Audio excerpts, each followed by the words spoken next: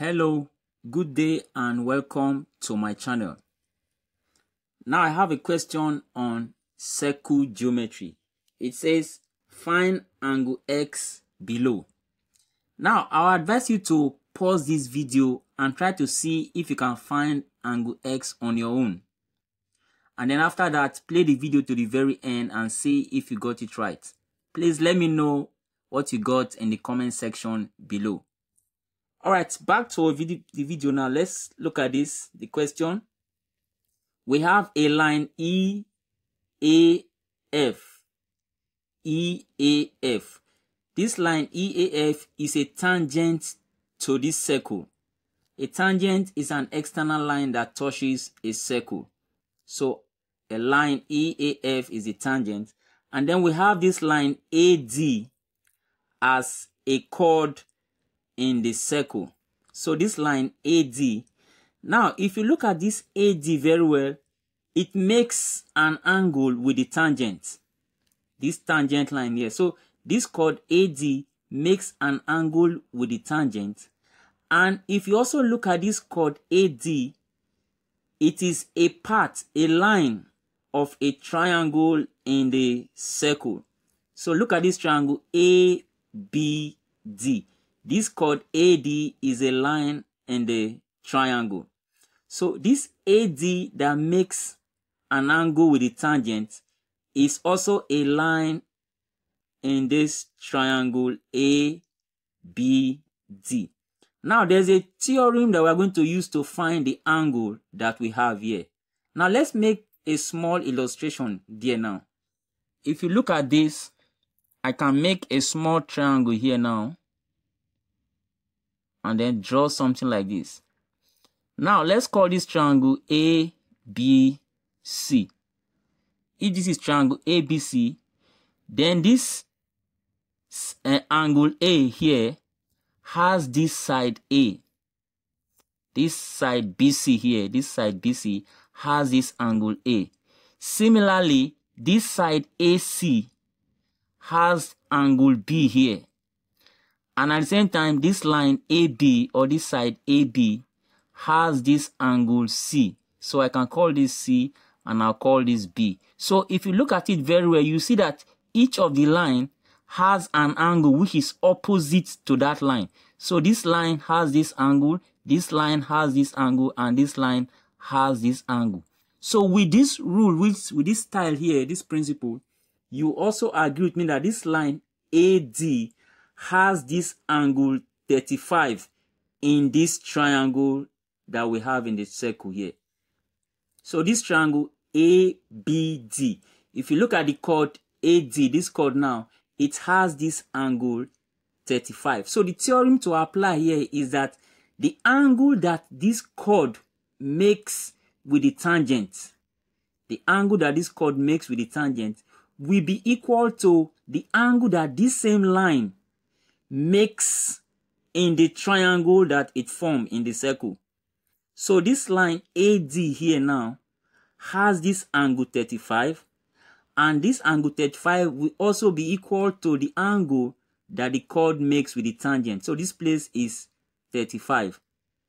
And what is the theorem applied there? The theorem applied is that angle in alternate segments are equal. So this angle here that the chord makes here is in alternate segment with this 35. So they are both equal. So I hope that part is clear. Now moving on, let's look at this angle ACE.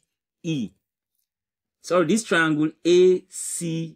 If you look at this triangle ACE, we agree that this angle here can be obtained by using angle in the same segment.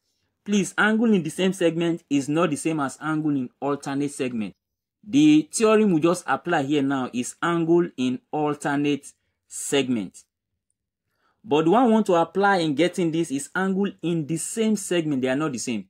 Alternate segments and then the same segment. So now, if you look at this line AD now, or let's look at this point A and D, point A and D. From this point D, you have a line going to the circumference B, You also have another line from A going to the circumference B, and they both make angle 35 at that point B on the circumference of the circle. Similarly, from the same point, so don't forget, the trick is that they must come from the same point. So from the same point A and D, we have another two set of lines moving to the circumference at C, and then from A it goes to C.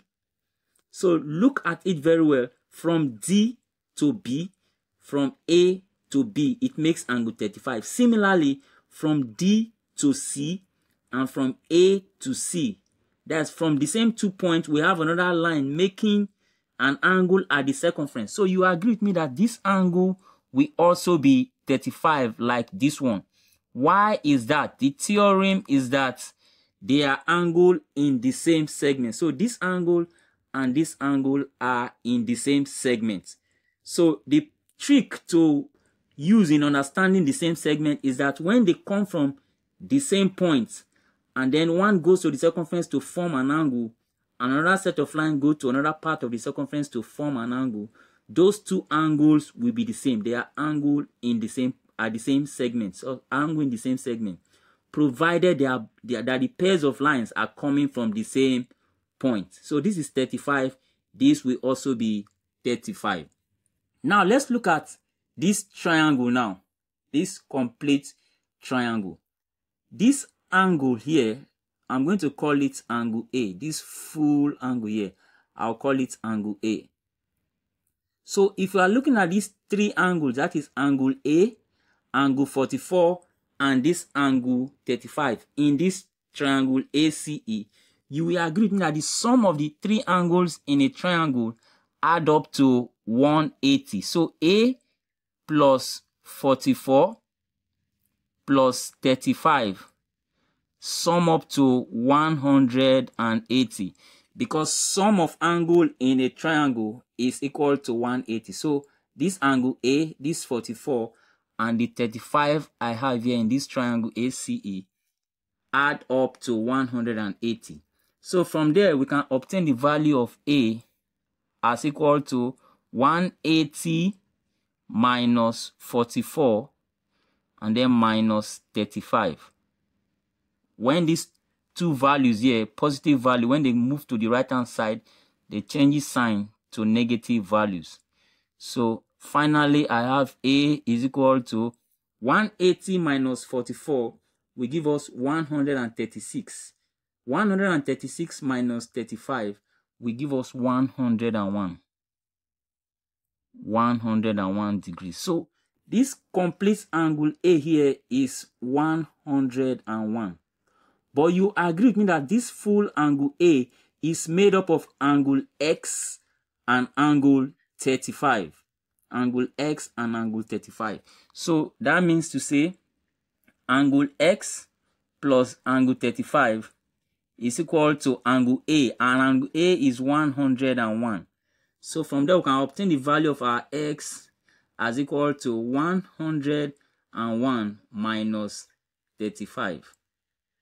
And that will finally give us X is equal to 101 minus 35 is 66 degrees. And that's the value of X. So please don't forget to like this video, ask your question in the comment section, or if you have any contribution, give it to me in the comment section. And please subscribe to this channel if you have not done so already. Thank you for watching, and see you in the next video.